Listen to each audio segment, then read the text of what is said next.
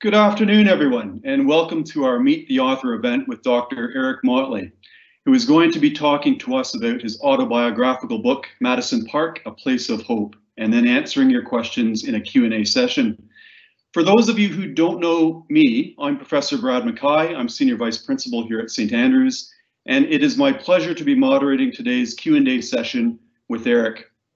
Please feel free to ask questions throughout the event. Simply select the Q&A button, type your question into the compose box, and then press send. Can I respectfully request at the outset that you ask questions about the book and Eric's journey and not about his specific personal political opinions, given the proximity and sensitivity of the US elections? Eric will do his very best to answer as many questions as he possibly can. But before we hear from Eric, I'd like first to hand over to the Principal and Vice-Chancellor, Professor Sally Mapstone, who will introduce our guest of honor, Dr. Eric Motley.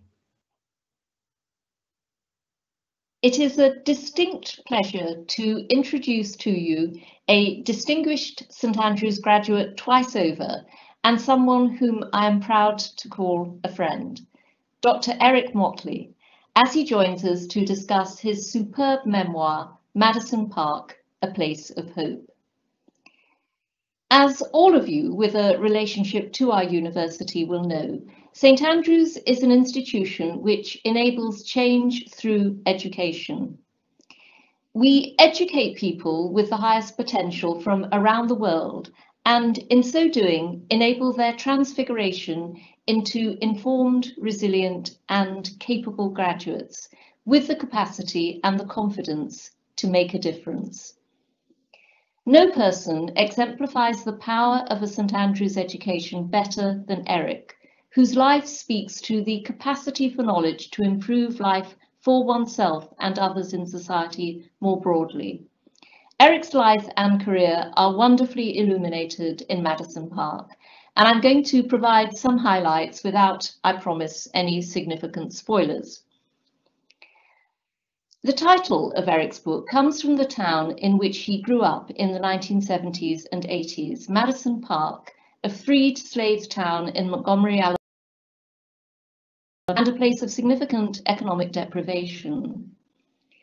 With the support of his family and community, Eric was able to pursue his scholarly ambitions at Samford University, Alabama, where he earned his bachelor's degree in political science and philosophy.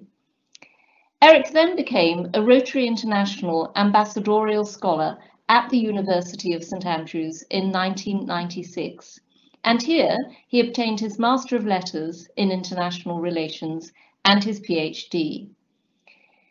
Eric writes with great affection about his time in our town, recalling that St. Andrews made him realize he had become, I'm quoting, a citizen of the world, transformed by ideas, voices, and experiences. I'm sure many of you share such feelings, for it is this experience that makes St. Andrews so dear to alumni around the world.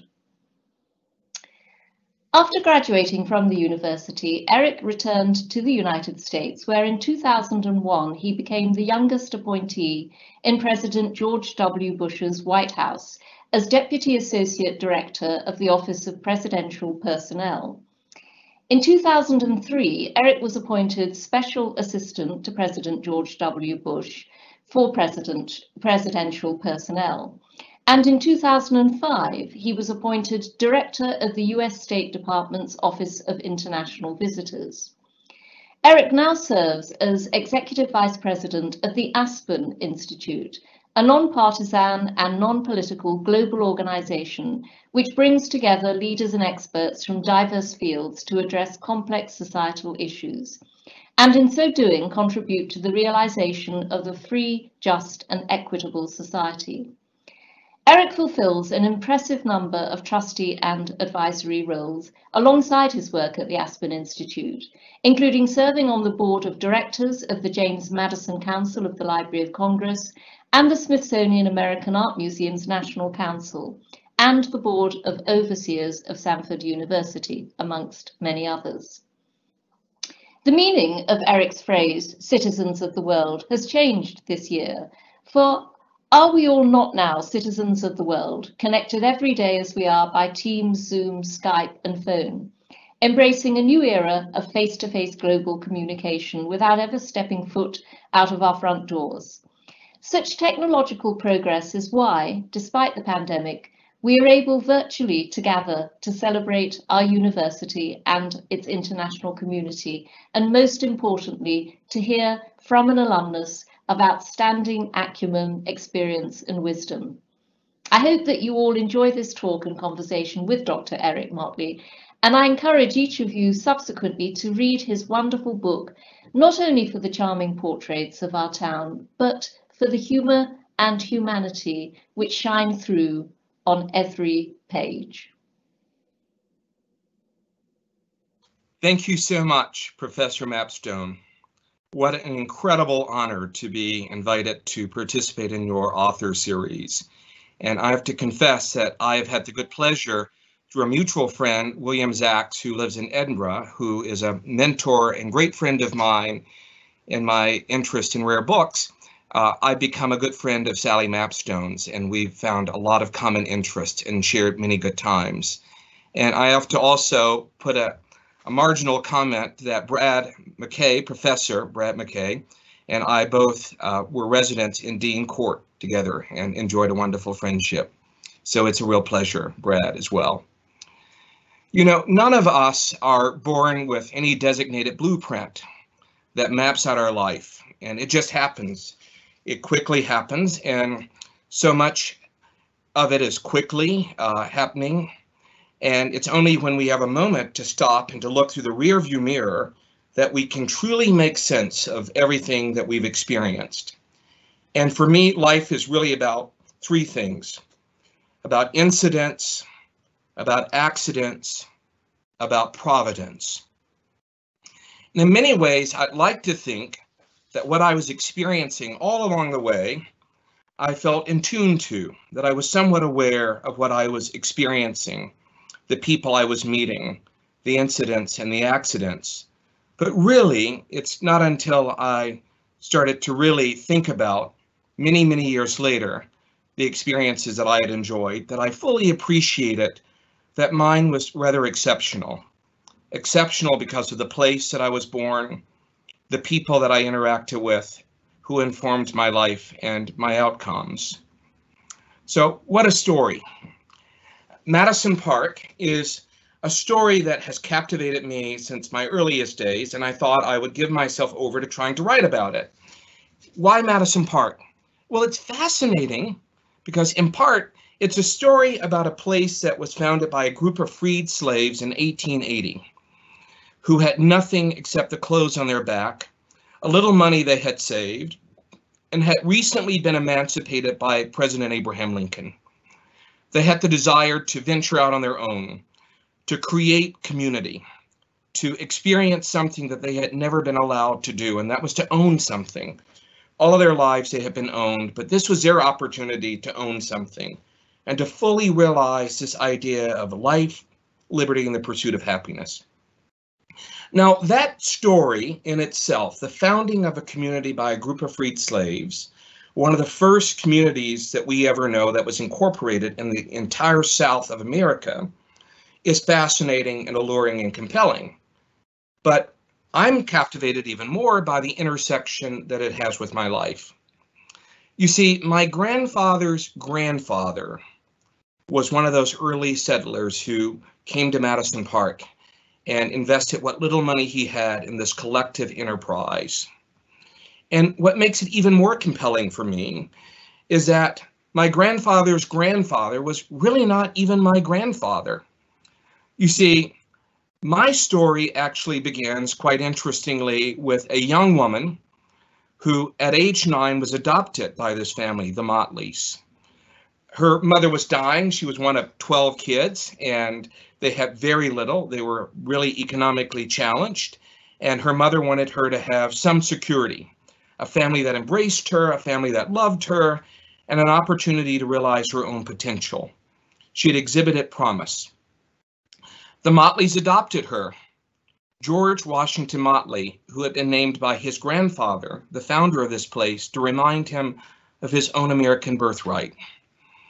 And at age 18, this little girl who had become a teenage woman gave birth to a bundle of unformed possibility. And if you're not really good with my literary allusions, that's me. She was pregnant, she was unmarried, she was uncertain of her own prospects in life, and she had been adopted. And this family that had adopted her, the Motleys, then readily embraced me and decided they would nurture me along the lines of things eternal. My grandfather had three great desires for me.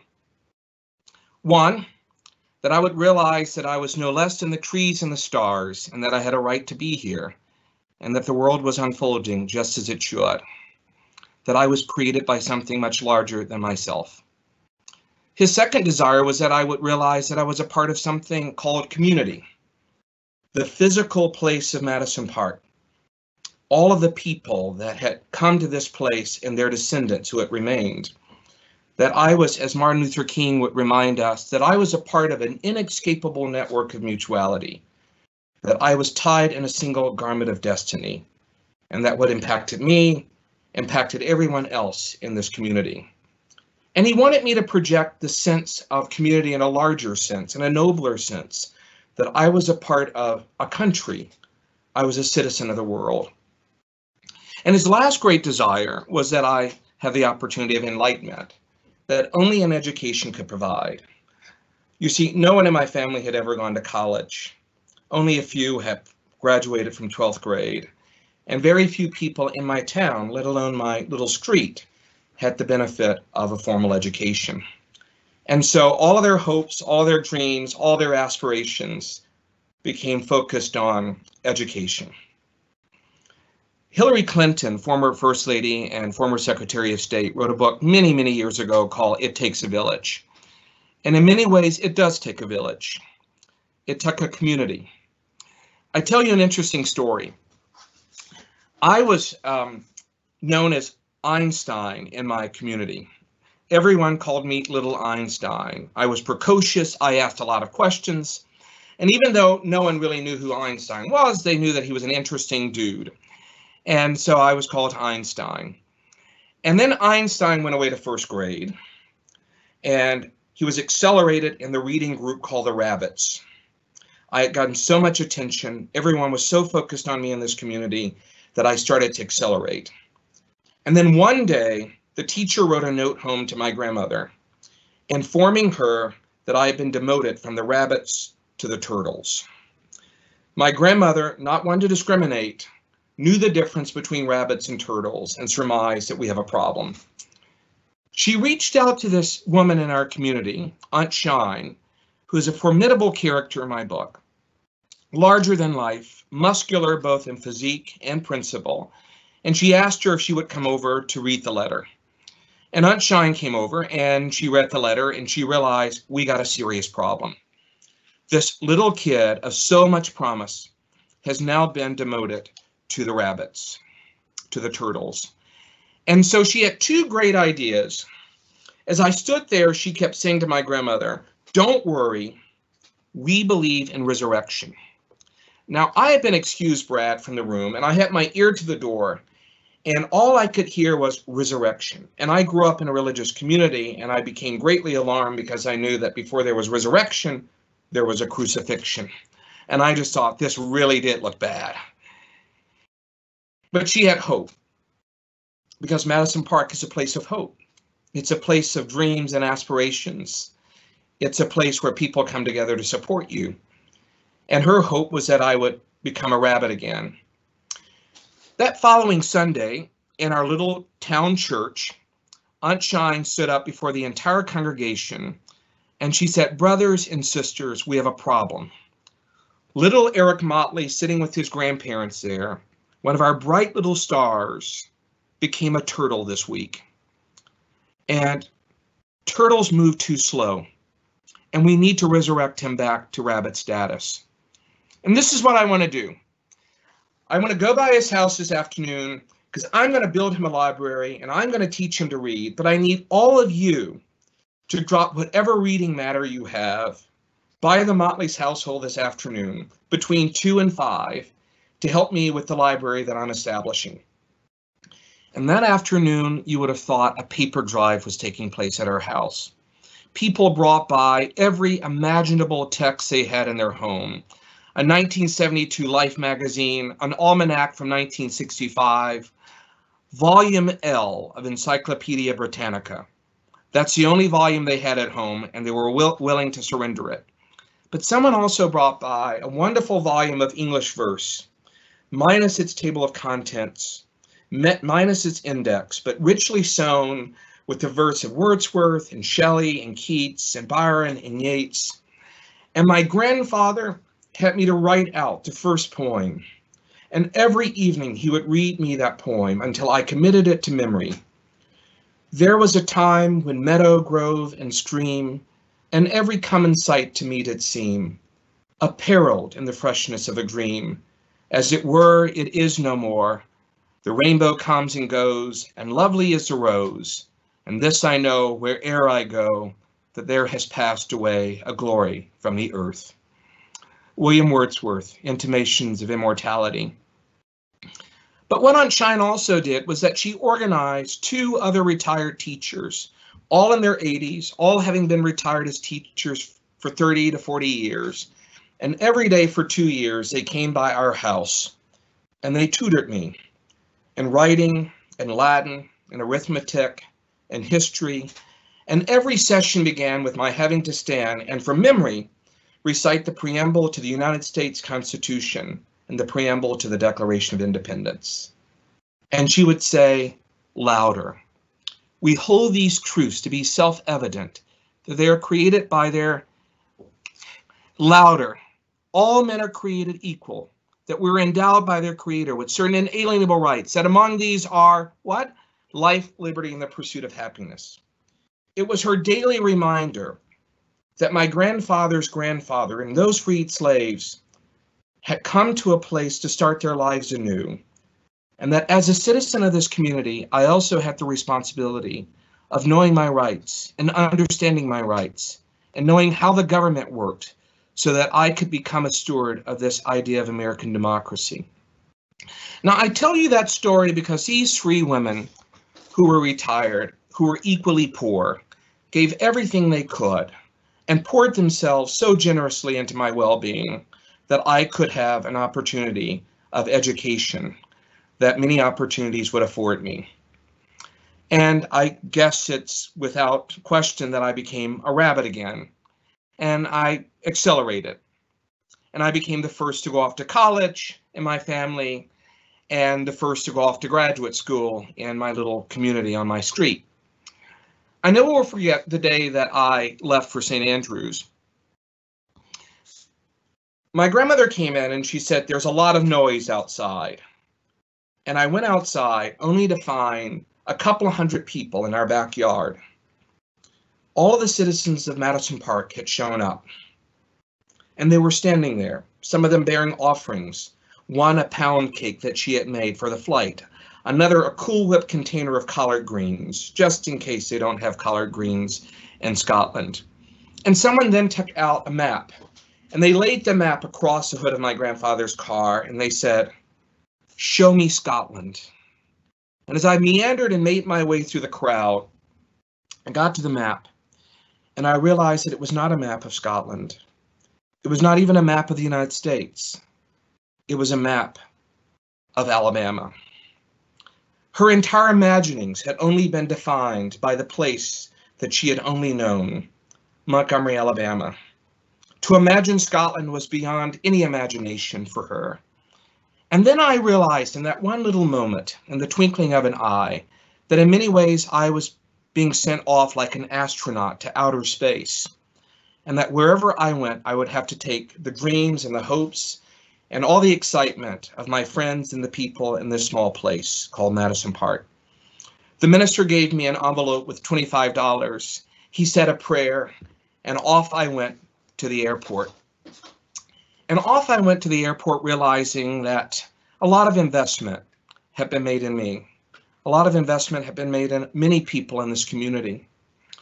I think all of us remember our first our first sight of St. Andrews upon coming to the place. And if I may, Brad, I'd like to just share with you my own entry in my diary. The only way to get to St. Andrews, Scotland is to make it your destination. Over 2 days in the fall of 1996, I flew from Birmingham, Alabama to Atlanta, from Atlanta to London, and London to Edinburgh.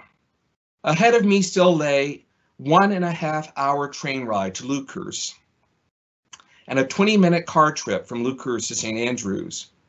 The road to St. Andrews winds up around the grassy hills of Strathkinnis, a small village just 3 miles west of St. Andrews, with people and brown heather stretching as far as the eye could see. Everywhere sheep were grazing on the lush green, quaint cottages set in picturesque surrounds, and gray stone walls meandered until they dissolved into the horizon. Beyond this was the encircling North Sea and its tributaries. I would have traveled this far for no other reason than to see its breathtaking beauty. The vistas that I encountered that day were the most wonderful sights I'd ever seen. And just as I reached the highest point on the country road, where nothing else could be seen but the sky, there in the distant air, almost afloat in the clouds, was the town of St. Andrews. The square tower and pointed spires of the ruins of the old cathedral, surviving tokens of medieval learning, stretched like a painting on a canvas against the blue sea. And there I was, as so many of us have arrived to St. Andrews. And in so many ways, I discovered as I was walking up and down North and South Street and Market Street, that it reminded me in many ways of Madison Park. Because at the end of the day, people are people, and we're situated wherever we go. And as Heraclitus once said, you can never step in the same place in the stream again. And so this adventure for me was an adventure to be reminded of Tennyson. The whole world was before me. I was becoming a part of all that I had met. It was the first time that I had met German students and students from other parts of the world. It was the first time that I had ever had the opportunity of studying Aquinas or studying international terrorism. It was really the first time that I had ever touched a sea before, the North Sea. And then I met people. I met Flora Selwyn. I met the Sibbets, Professor Wilson and Barbara Sibbett. I had the good fortune of getting to know the 10 Irvines and Grant Milne, who owned Fisher and Donaldson, and Charles Murray and Margot Forster, and the list goes on. And I made the most remarkable friendships with undergraduates and graduates, and I sought to do as much as I could, realizing that this was a gift. It was a gift. Madison Park is really a story about opportunity. It's really about what I call REM, relationships, experiences, and memories. And all the things that you experience with others, the places you go that remind you of home, the people you meet that remind you of home. But in a larger and nobler sense, it's about community. It's about creating community wherever you go. It's about knowing no strangers. It's about tearing down borders and walls and enjoying the things that bring us together. And I wrote the book because I wanted to write something that I could give to the people of my town. I wanted to write a book with their names in it. It was never for public consumption. It was something that I was going to do privately just for the people of Madison Park so they could see their grandparents' names and know the story of this place and its origins. And my boss at the time was Walter Isaacson, the great American biographer, who encouraged me to really get serious and to tell the story. Because everywhere, all across the country, all across the world, people are longing for community. People want to know each other's names. They want to know where you've come from. We become so preoccupied with the things that separate us politically, ideologically, philosophically, racially, and ethnically, that to be reminded that we all drink from the same well, and that we all rest under shade trees we did not plant, and that we all pursue dreams and aspirations and And all of us are on this journey of life, looking back retrospectively and understanding more clearly where we've been and who we are. And so Madison Park is a chronicling of that. I tell you this, I was uncertain about coming to St. Andrews. I received this remarkable scholarship, and I carried the letter with me every day, prayerfully thinking about this opportunity. But my grandparents who had reared me and who had given me everything had grown very old in age. And the fear of leaving America while my grandparents were in their 80s just felt like total abandonment. It was me. I was their principal caretaker now. Who would take care of the people who took care of me? And it was Easter, and I was visiting home from college, and I got a telephone call, and it was from William Winston, who was already in his 60s. He was the son of one of those retired teachers who tutored me. And he phoned me and he said, "Meet me at the graveyard." And without blinking, I said, "What time?" Now, I know that seems rather unusual. Who meets in a graveyard? But Madison Park didn't have a Starbucks. But the graveyard had come to mean something very significant to me. In exchange for all the free tutorials that these three ladies had given me, I had to help them every other Saturday, because they were the caretakers of the town cemetery. I had to help them sweep away the brush, clear the brush, sweep away the pine needles from the graves, and carry milk cartons filled with water to fill mason jars with wildflowers. Every other Saturday, these women went to care for the town graveyard, and I went with them. And it was there, Brad, that I learned the stories of the hundreds of people in that cemetery that had been buried. And I would sweep a grave, and Aunt Shine would say to me, "Sweep just a bit harder. That is Emma Drain. She was very good friends with Rosa Parks, and they were together that day that she sat on the bus and refused to stand up." And it was there that I learned all of these stories. And so it was not unusual that he was asking me to meet him in the cemetery. So I met him, and we walked across the graves, and we went to his mother's grave. And he turned to me and he said, "I hear that you have an incredible opportunity to go abroad to study. And I understand that you're somewhat hesitant. I don't need to know why.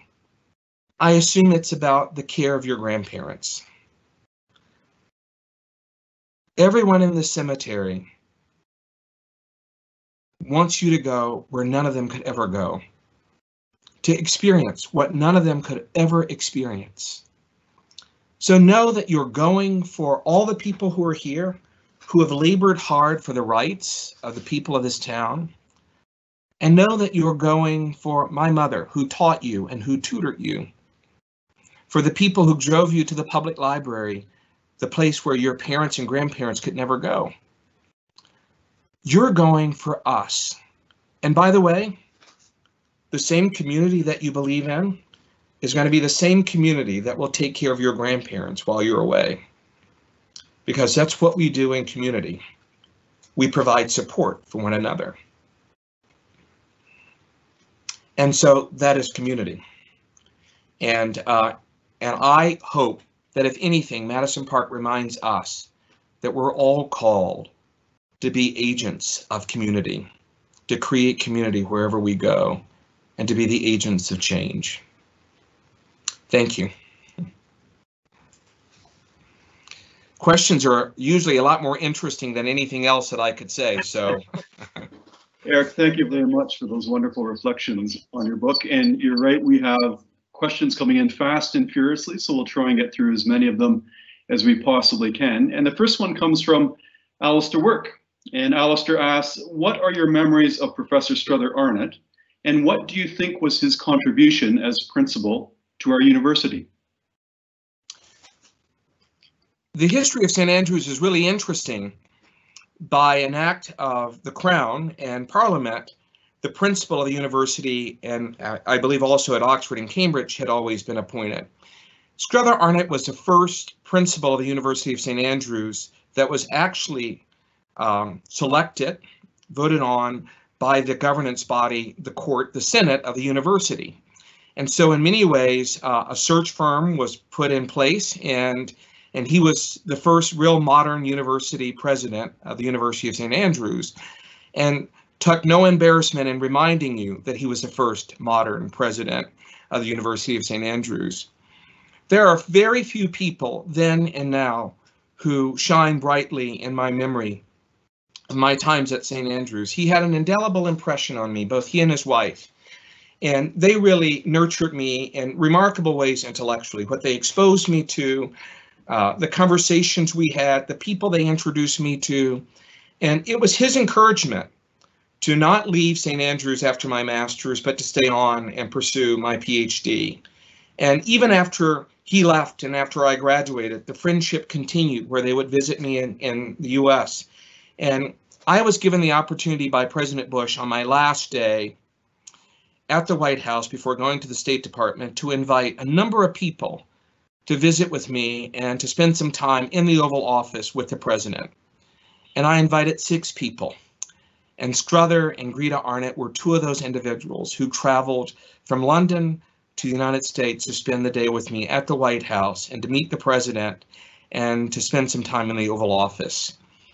Their friendship is a gift, and I've not done a great job of stewarding that friendship with Greta, but they both are 2 of the most important people in my life.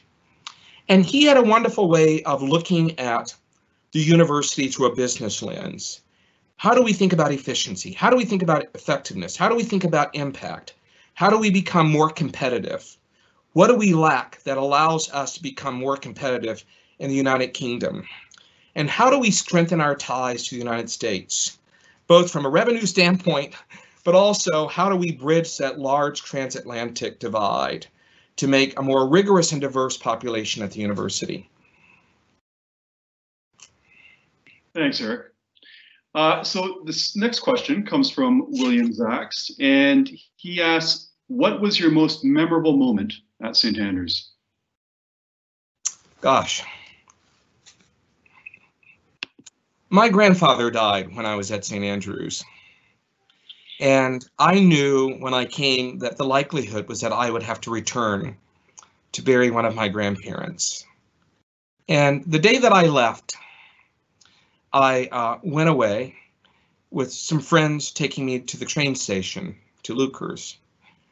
The day that I returned to St. Andrews after having buried my grandfather here in the US, back in Alabama, I returned to a platform of classmates and friends waiting on me.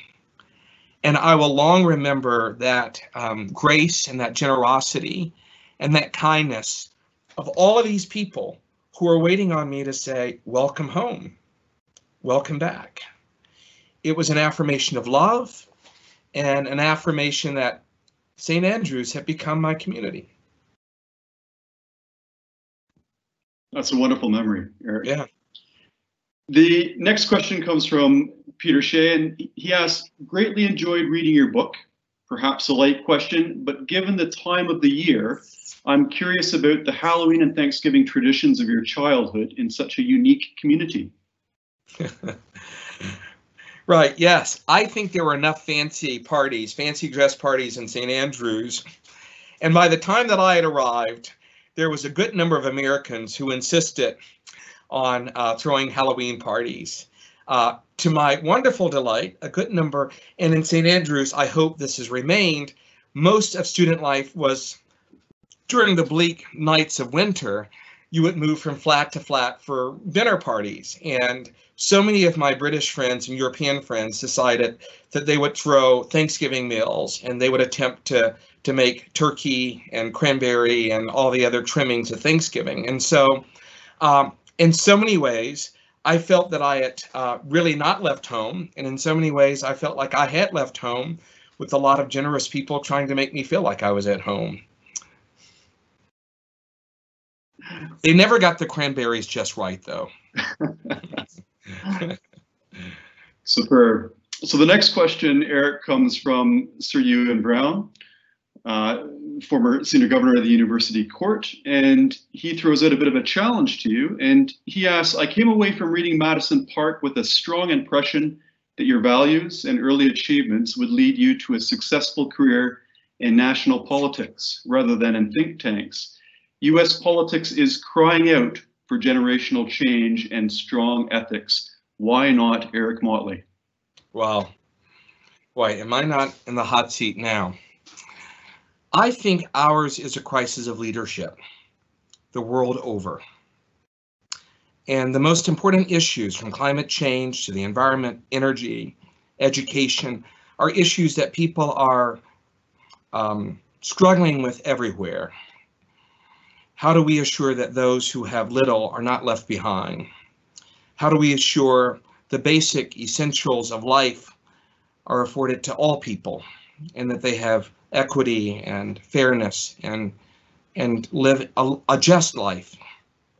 That is no less in America, no more in America than in other corners of the world. Though I do believe that America has always been a country, we've prided ourselves, at least as Americans, to be a shining light to others in the world and to lead the way. And we have challenges for sure.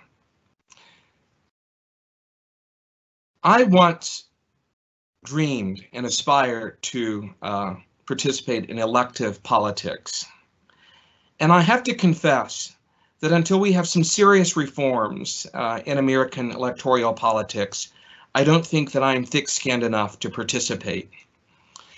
The desire for people to want to serve has to assure them that their families and their friends are not going to become a part of this attack mechanism of destroying you and all those that are close to you. And I have to say that it's a bit vicious, not just in America, but electoral politics has become extremely vicious. Whatever mistake you've made in your life, it's going to be illumined. There is no point of reconciliation or forgiveness. Whatever mistake your brother, your sister, or your wife or anyone else has made in your life, it becomes the headline of the day. And I'm not ready for that. I think there are other ways that I could serve and be just as effective. But until we're able to really address some of those issues, I think we're going to have a poverty of talent in this country and in other places as well, where people will step up and make themselves available to run for politics. I also think there are campaign finance reforms that need to be put in place so that more people who have limited resources can participate in the democratic experience and submit themselves. And so there's a lot of work to be done. And some of that work, I believe, can be done effectively by think tanks and public policy organizations like the Aspen Institute. And so I'm focused on those type of reforms now and trying to put them in place so that more people like Eric, like Brad, and like many others can step up and feel that they could submit themselves. And I'm not so naive as to believe that no person will not undergo right scrutiny, but I think the scrutiny is a bit vicious and at times most unfair. Eric, I think as always, you've with your typical insight and wisdom, you put your hand or your finger on both the problem and a set of challenges, but also solutions as well. And you're right. I think that is a challenge not just in the United States, but one that we're facing globally. So the next question is an anonymous question, and the anonymous poser of the question asks, did you find it more difficult to write about the people in your book who are still alive? Has writing the book affected your relationships with them? I'm thinking in particular about your relationship with your biological mother, Barbara Ann. That's a really good question. I grew up in a very formal family where we never put clothes out on the lines for other people to see. And so you dealt with your issues and your problems and challenges in a very private way, though you invited friends and neighbors to assist you in meaningful ways. It was, I think, so much of us in life, so much of what we experience in life and deal with in life, we tend to put away in the boxes and we store them in the attics of our minds and hearts, some of the tough stuff and the things that challenged us and the things that we just really want to forget. And so Kenneth Dover who had a great influence on me, who was a chancellor at the University of St. Andrews when I was there. We became really good friends, and he wrote a wonderful memoir called Marginal Comment, and we talked quite a bit about that. It was controversial in so many ways, and yet it was so profoundly insightful in the classical Greek way that it is confessional. And he once said to me that you have to be true to yourself if you're writing memoir, and you have to be undisturbed what other people will think. You just have to put it out there and deal with it. And writing the memoir required my going into this attic and unlocking the door of emotions and feelings that had long been stored away and putting them out before me and deciding how could my own narrative be more complete and more humane by showing both the minuses as well as the pluses, the black and the white, the happiness and the discontent. And so it was challenging to write about many of the individuals. Most of the individuals I wrote about in very affirming ways, but there were a few individuals who I feel I rightly described points of tension that intersected with my own life. I did it as respectfully as I could, and I informed those individuals that I would be telling not just my story, but our story, and I got their permission. So I know that you're all dying to know what I wrote about my mom, but that means you'll just have to go out and buy the book and read it for yourself. But I do believe reconciliation is inspired frequently by your being honest, not only to yourself, but to the people who matter most to you. And we had found reconciliation, which afforded me the strength to be able to tell that story more truthfully. Super, thank you, Eric. Thank you, Eric. So the next question again it's an anonymous question. And the question is, was writing the book a cathartic experience for you, as well as being an expression of gratitude and appreciation and a way of preserving the Motley sense of history and identity that was so important to your grandfather?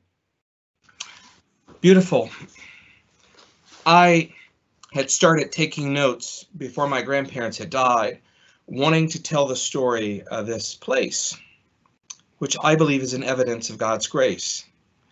It's a beautiful story.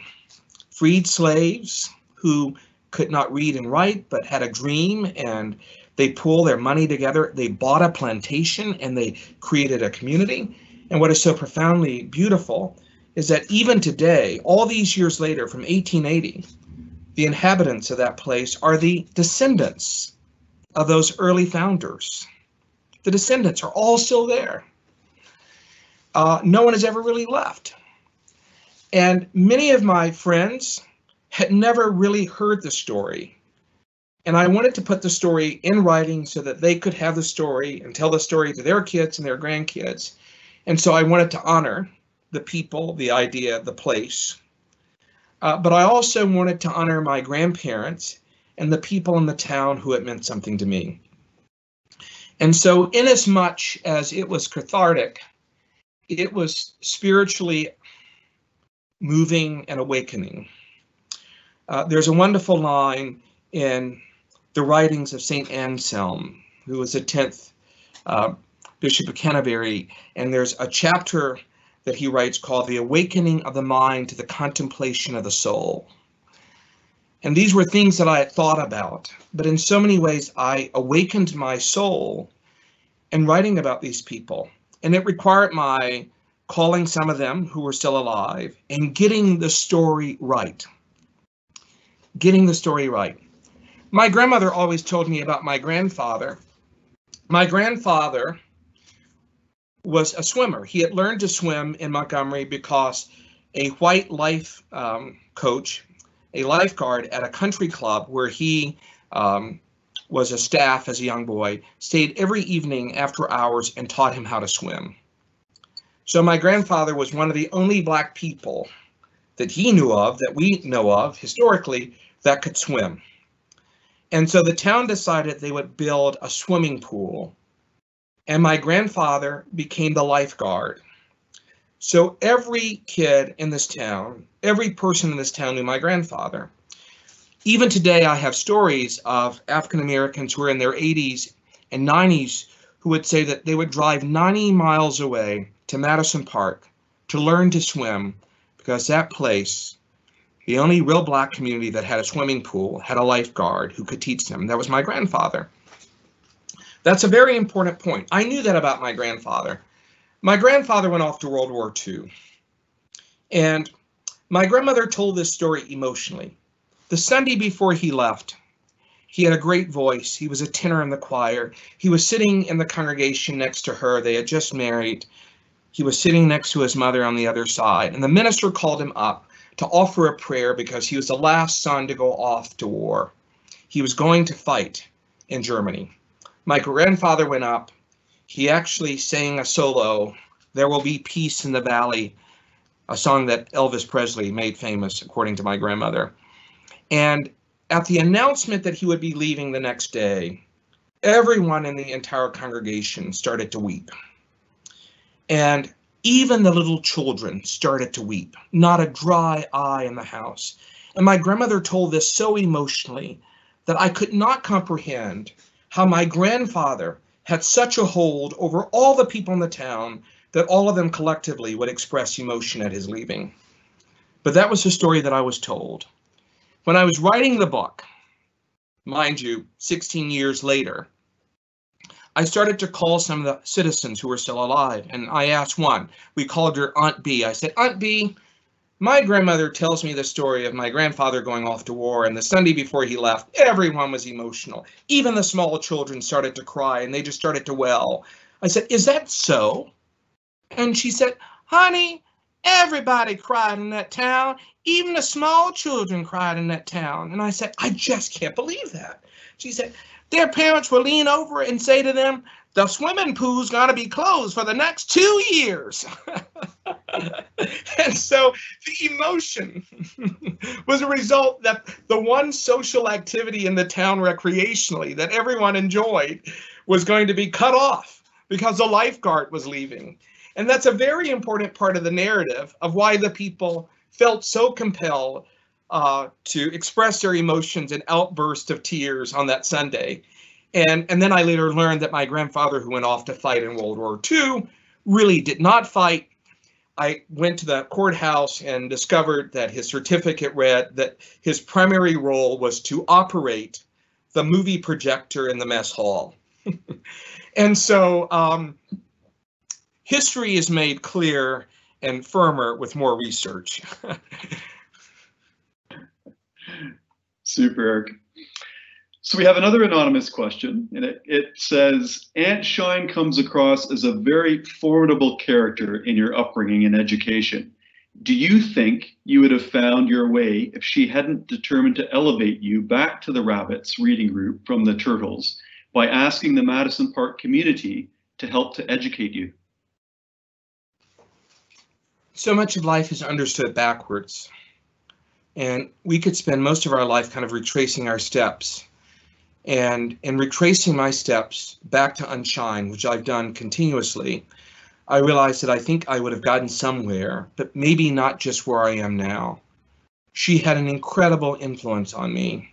She was persistent, she was hard, she was stern, and my grandmother reached out to me when I was in college.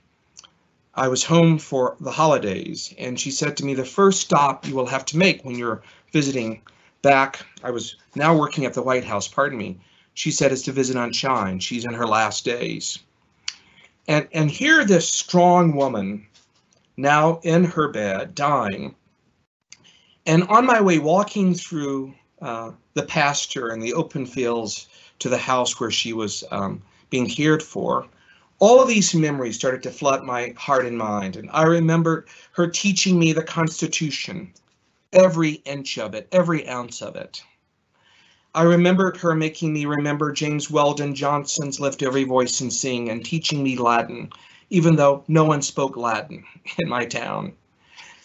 And then I thought, in many ways, she's responsible for my going to college, going off to the University of St. Andrews and getting a PhD, and my now working at the White House. And I felt such pride. And as I entered her room, I was told that she had said very little, if anything, those days before my arrival. And she looked up at me, and I grabbed her hand, and she spoke. And everyone was silenced. And she said, "If you think that I am proud of you because you went away to college and you did well, and you went abroad and got a PhD, and now you're working at the White House, if you think I'm proud because you've accomplished all of that, then you need to know that I am not. As an educated individual, you have a responsibility to society. You are doing what you are supposed to do. The investment that we made in you has brought you to this point of awareness. Now do something with it." And her last words to me were biblical. "To whom much is given, much is not expected, but much is required." And so in that sense, Aunt Shine continues to mean much to me, because to her, it wasn't just the education, but it was what one does with the education that one has been afforded for the benefit of society. Brad, I want to say, we find ourselves at a critical inflection point in American history. And Reinhold Niebuhr, the great political philosopher, who Nick Ringer, who was in the School of International Relations, decided to help me with my thesis on, said, "Nothing that is worth doing could be accomplished in a lifetime. Therefore, we're saved in hope. Nothing that is good or beautiful makes complete sense in its immediate context of history. Therefore, we're saved by faith. Nothing, no matter how virtuous, could be accomplished alone. Therefore, we're saved by love, by community." And so change does not roll on the wheels of inevitability, but it comes through the continuous struggle that we make. And I believe, as Martin Luther King went on to say, that the arc of the moral universe is very long, and that there is a lot of work to be doing. And if the moment has informed us of anything, it has informed us that there is a crack in the bell, and that is how the light gets in. Leonard Cohen. And this American democracy that my grandparents believed in, that the ancestors of my forebears invested all of their energy in, this moment has awakened me even more to the awareness that there is a crack in the bell, and the light is getting in, and there's a lot of work to be done, and we see it clearly, and we see it pronouncedly, and we see it disturbingly, and there's a lot of work. And I have always believed that this idea of American democracy is an experiment. And I worked for a president, George Herbert Walker Bush, George Bush, not George Herbert Walker Bush, but George W. Bush, who believed in the American ideals. I am fascinated and supported a president in Barack Obama who believes that we are constantly working to make this union more perfect. And so I think we're at a point now where we have to make the resolution that it requires a lot of work, and that we have a lot of work to do yet in order to truly realize this idea of life, liberty, and the pursuit of happiness. Beautifully said, Eric. And we're now getting a bit tight on time, so we probably have time for one last question. And I apologize if I didn't get to any of anybody's questions. And there are also a number of really nice comments just saying how much they enjoyed your book, Eric. And so we'll make sure that you receive those comments. Thank you, Brad. As well. But and I suspect this will be the final question. But and again, it's coming from somebody from an anonymous poser. But the question is, in sharing your meeting with Mrs. Johnny Carr after you gave the prayer in Old Ship Church, you relayed how Mrs. Carr talked to you about what is required for major societal changes like the civil rights movement. You powerfully shared the disappointment you had felt in your grandparents for not having played a more public role in the Montgomery struggles, but Mrs. Carr reassured you of their impact, saying, "Never forget that there's a part for everyone to play. Thinking about Black Lives Matter and the reckoning happening in the US, in St. Andrews, and around the globe, what would you say to our students who want to make a difference but aren't sure where to start? What advice would you offer them in finding their role in a movement? The work of freedom and equality and justice belongs to no one alone. It belongs to each of us. And each of us have a very important role to play in this larger mosaic of humanity. And so, if anything, I think we're at a summoning moment where all of us are being summoned and called to realize our own responsibility to create the type of society that we want to live in. There is no room for spectators. We all have to be participators. And I would say to every person on this call and every student that you have been called for such a moment as this. And at some point, history will be written. And you may be the author of that history. But many of us will be the readers of that history, and your children will be the readers of that history. And the question will be asked, where did you stand? On what side did you stand? And what role did you play? Martin Luther King, in his 1964 letter from the Birmingham jail, which I think is one of the most beautiful works of American polity, said, it's the deafening silence of the good people that is most disturbing. And he was making a profound distinction. I know racist. I know people who are trying to derail the work that we're trying to do. I know who they are. But it's the good people who remain silent, who take little action, and who do not use their own platforms and voices to bring about the type of change they can that is most concerning. And so there's little room for silence. Well said, Eric. Thank you very much. I'd just like to invite you in the last few minutes before I bring this wonderful session to a close to perhaps share one or two more reflections from your book. I can't say that I would be where I am today had it not been for the people I met in St. Andrews and so many of the citizens. And if you're a student at St. Andrews, I would say enjoy the town part when you're wearing your gown. It becomes a richer and more beautiful experience when you're meeting the local citizens. So many of them. I leave St. Andrews, or I've left St. Andrews, now the godfather of 11 kids.